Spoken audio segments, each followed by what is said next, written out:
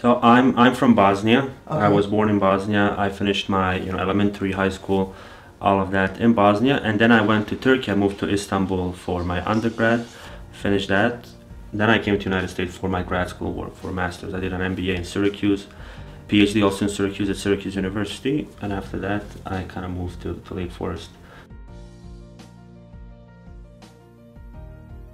So I love finance.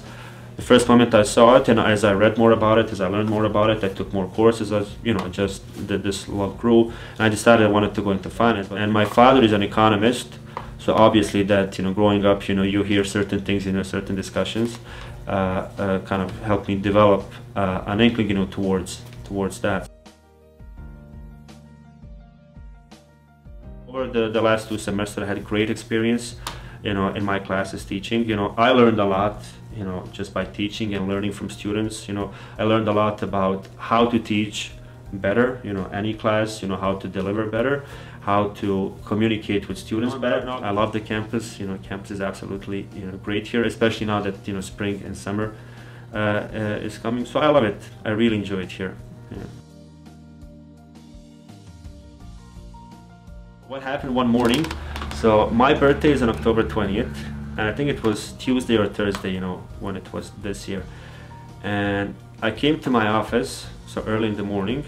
I opened the door, and I saw office full of balloons, all kinds of, colorful, things, happy birthday everywhere. You can even, as it turns out, it was Professor Foley, Stu Foley. So the night before that, it was like around 7 p.m., like late. We were both here.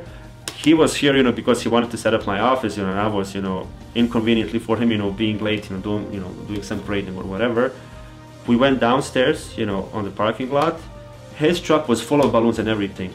I did not see anything. I was, went past his truck, missed all of that, came in the morning and, kind of saw all of that. So he made me wear, a pin that says, what was it? I'm 30 or something. I can't remember the actual stuff. So I had to walk. He made me walk with that, and teach with that, the entire day. So I had a lot of students, coming in, congratulate me, other faculty members.